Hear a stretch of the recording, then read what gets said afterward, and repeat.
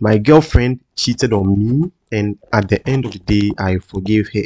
She literally had sex with another guy, her ex, but I still forgave her. Hello and welcome back to my channel. I go by the name Gravity Kweku, and this is Size on GH News. If you haven't subscribed, consider clicking the red subscribe button to join my community. So back in 2012, I was dating this lady called Deborah. May her soul rest in perfect peace. But this is a story I just need to let you guys know. I just want to share it to serve as a piece of advice to you all. So in 2012, I was dating Deborah, and then we were really in love.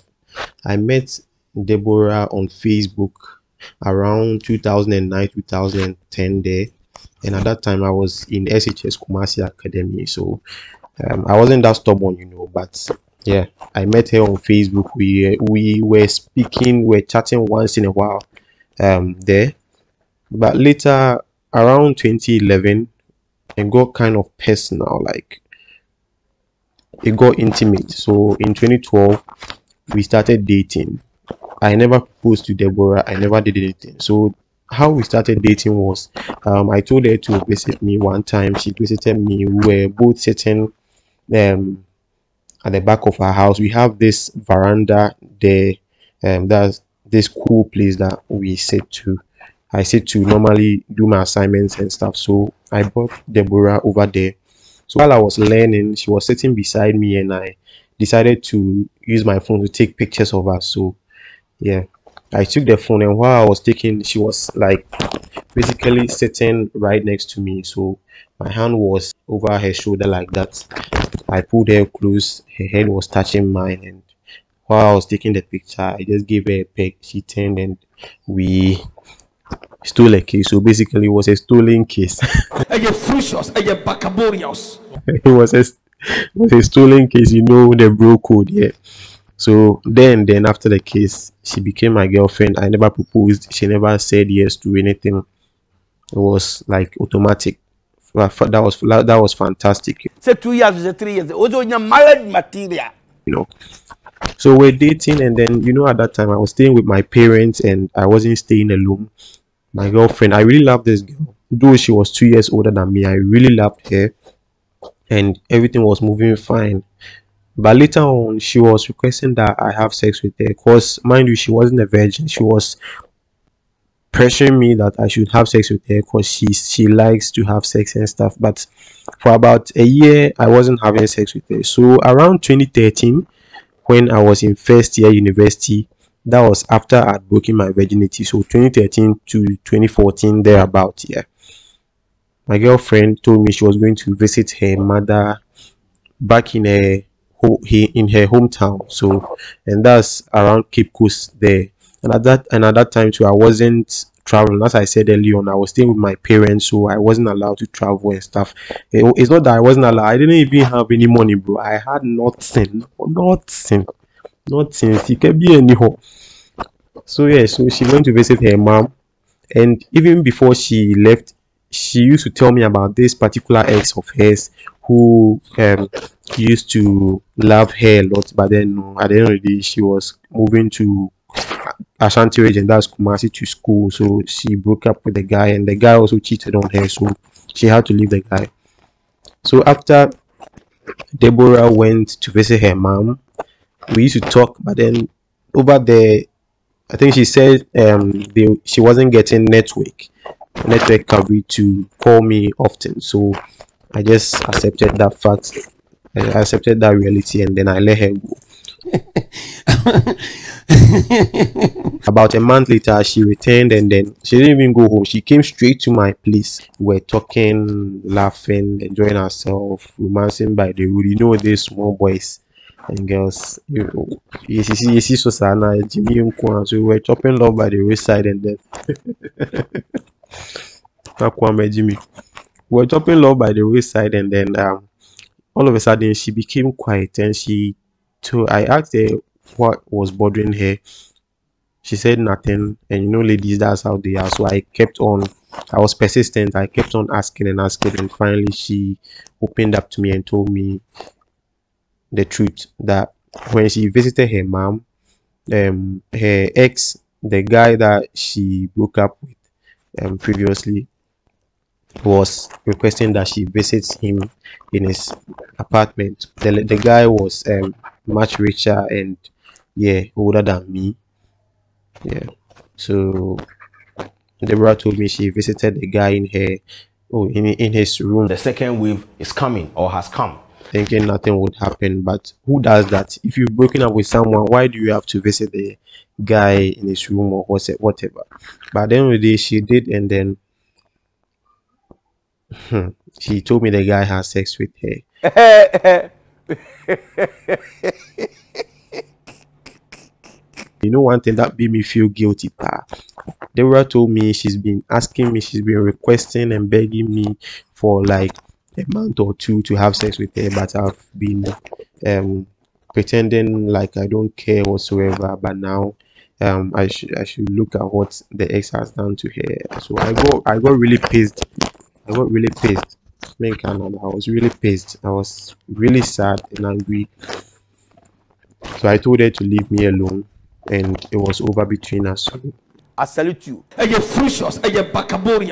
she left, she went home, and after a day or two, I think it was just after 24 hours, I called Deborah and told her, say, I'm really sorry that I didn't have sex with her, and apparently at the end of the day it's my fault, because if I had had sex with her, probably she wouldn't have slept with her ex. But second wave number, and you be who you Jimmy, you be who you Jimmy, Because she told me she needed it, she enjoys having sex.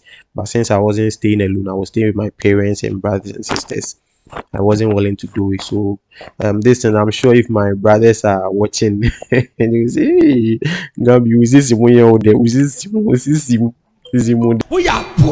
But it is what it is. So later I took Deborah to, I called a friend of mine, Skywalker, who stays at Atonsu. He stays at Atonsu. He's a very good friend of mine, Skywalker. So I called him, and he's staying alone. I called him and told him, yeah, yo bro, I want to do this, this and that in your room. So can you let me have your room for like 2 or 3 hours? And he said, oh fantastic, I even have it for the whole day. That guy, he understand the bro code. The bro code. He be fuck boy, and cause that guy, he be fuck boy. He be fuck boy. But he be cool at the end of the day, yeah, he be cool. I met my girlfriend there, where I took her to my friend's room at Atonsu. We picked the car from my house to Tech Junction. From Tech Junction to Atonsu, we called our friend Skywalker. He came to pick us up, took us to his room, and then we did it. We did it. We did it. It is what it is. We enjoyed it. You gotta be serious, bro. But it was just like one round, and then we had to put a stop to it, because I know she enjoyed it very well. May her soul rest in peace. I love this girl very well, you know, Deborah. Though she was 2 years older than me, I really cherished her a lot. And yeah. So later, I think she was in SHS by then. She was about to complete school, and then during her WASI, she told me she wanted to have sex again after her WASI. I said, oh, why not? So we planned the day, the date and time and everything, the venue and everything, bro. We planned everything, like we had done it for the first time. So the second time, we were very confident it was going to be fantastic, bro. Before she could finish writing her last WASI exam, her mom called her again that she wants her, that's Deborah, to visit her again at their hometown. So my girlfriend told me she wanted to go, and I said, okay, why not? After a month or two, you'll be back, so we'll probably enjoy ourselves. I said, yeah. So Deborah left, and then for like 5 months I wasn't hearing from Deborah. That was like, I thought already she had found another guy, or she had made up with her ex, and then yeah, she had moved on. So I decided to move on. And mind you, she wasn't having network coverage initially for the first 2 to 3 months. That's what I thought, that's what I kept telling myself. But later on, about 5 to 6 months, I decided, no, this lady has moved on, so let me just move on myself. But just that I had moved on too, but I wasn't dating anybody. I was just focusing on my studies and stuff because I was in university, tertiary, and studies is like very difficult over there. One afternoon, my girlfriend called me and was like, she was crying.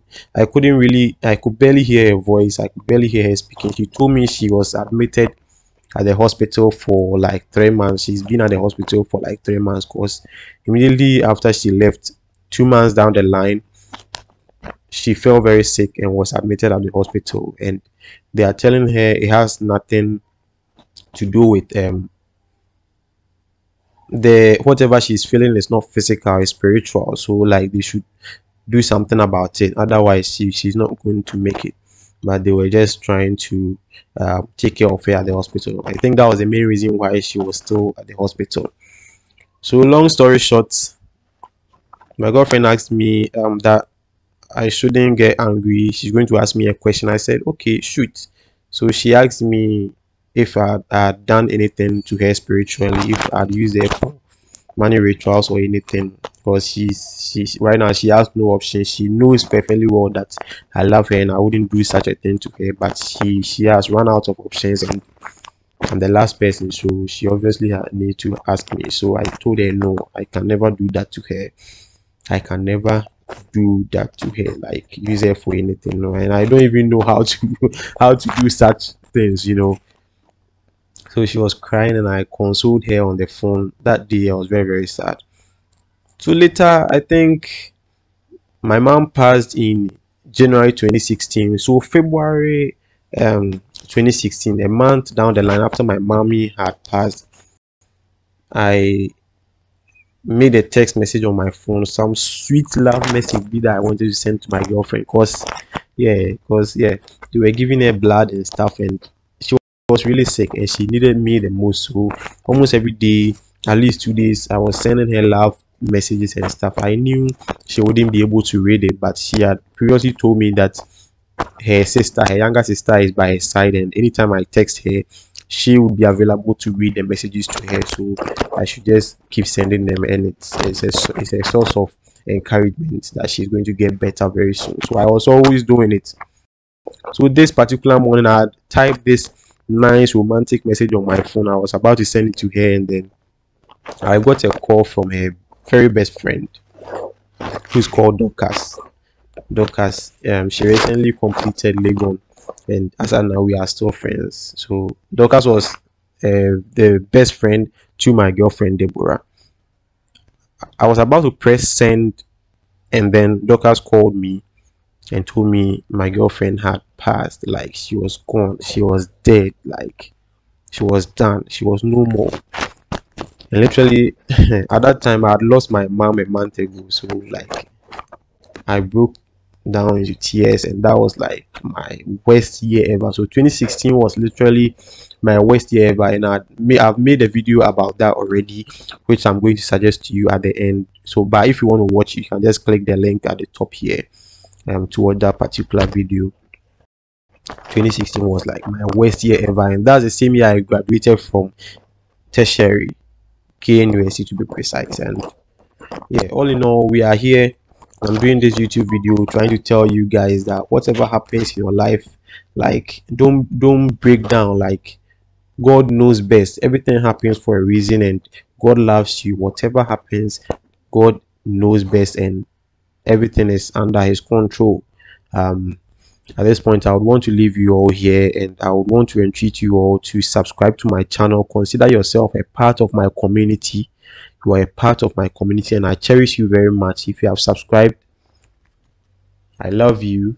But if you haven't, I'm pleading with you to consider joining my community. Help us to grow and become a big one. I have more exciting videos for us, like this for you to watch at the end of this. So just stay tuned and click on any of the videos at the end. Sometimes I fool, sometimes I'm serious, and today I'm very serious and sober. And yeah, all in all, we are here. It's been a long road, but we are here. All is not lost. Don't lose hope. God loves you. Gravity loves you. Eyes on GH signing out. Peace out. We move.